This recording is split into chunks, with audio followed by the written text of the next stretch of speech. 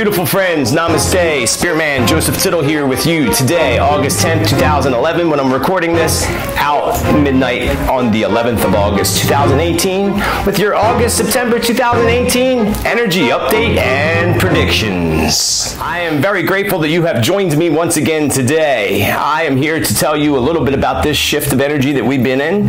I talked about it in my full moon cycle video back in early July before I went to Peru.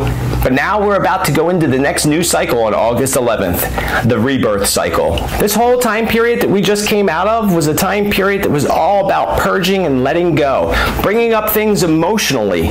You may notice a lot of people have had health issues during the past 2 months. I have friends that are doctors. I told them they were going to get overwhelmed. Hospitals would get overwhelmed. And that is because every health issue, every disease is connected to an emotional cause. Once we get to the emotional cause of the disease, we can actually attack the emotional cause, work on that, use positive affirmations, and actually heal ourselves naturally. Being that this purge is all about letting go of things, especially physically, energetically, and emotionally, and things emotionally connected to disease, those unwilling to go through those emotional cycles, those who do want to keep suppressing things, are going to be told by their body that they're doing so. Very important cycle for all of us. For us personally, and when it comes to us on a universal level. This is a big time of change in the world, folks. And we are about to see changes like never before. Challenging with the emotions and all these things coming up for us. A lot of memories from the past.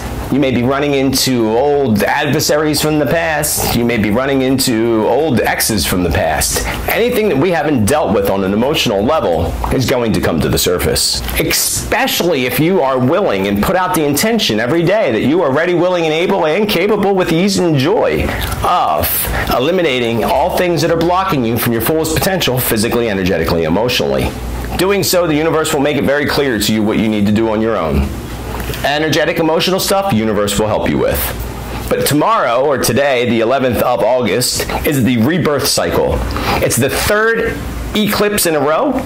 It's a partial solar eclipse in this big cycle that we're in, bringing us out of the Mercury retrograde into the post-shadow of the retrograde, completing the entire cycle on September 2nd. So I highly recommend that every new moon, but especially if you can get this in time for the new moon on the 11th, to sit down and write yourself a list of things that you would like to manifest and bring into the rebirth cycle, whether it be a new car, a new opportunity career or business-wise, a new flow of money and abundance, new friendships or relationships, whatever it may be.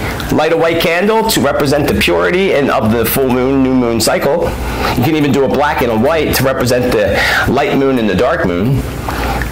Write down all your intentions, all your goals, all the things you want to manifest.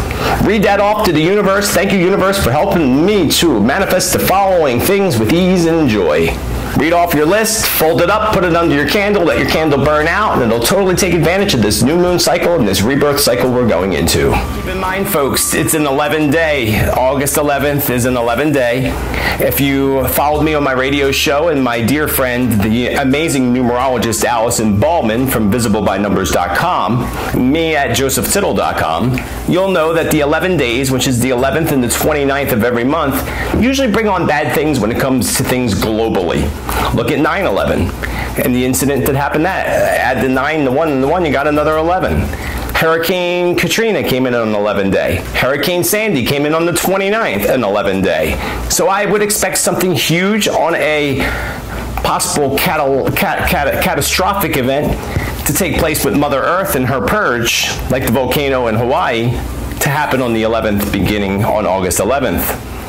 So whether it be a big volcanic eruption that we haven't seen before, again like that of in Hawaii, whether it be a big earthquake or some other kind of event, I would definitely expect something huge to happen on the 11th of this month of August, and probably also repeating itself on the 11th of next month, September.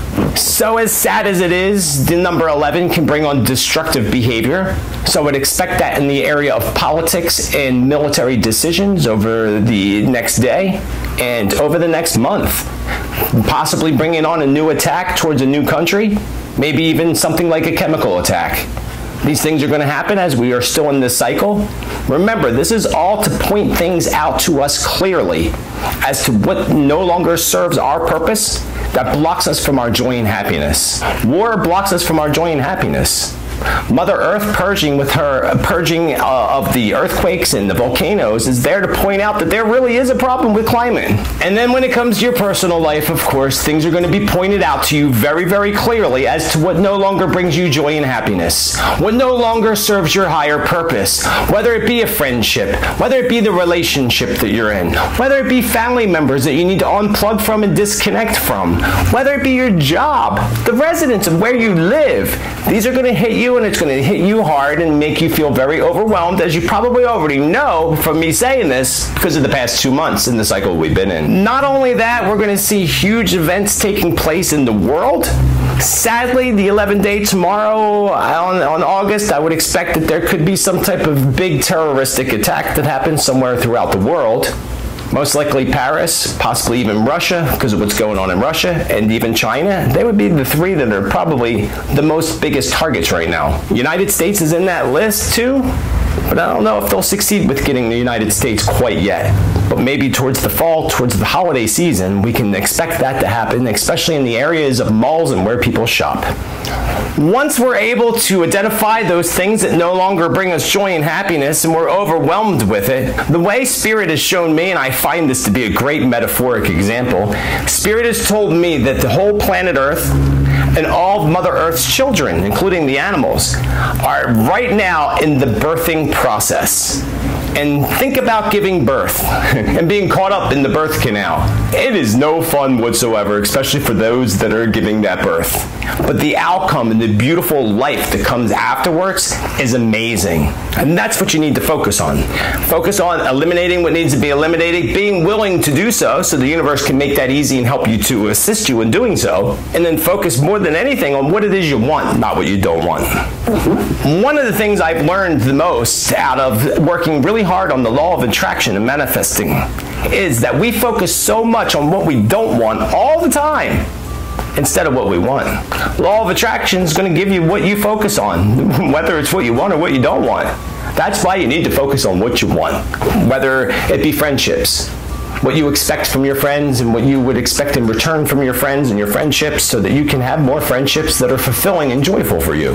Perhaps what it may be in your daily life or your career that you would like, and focusing on what you would like to get out of that on a daily basis.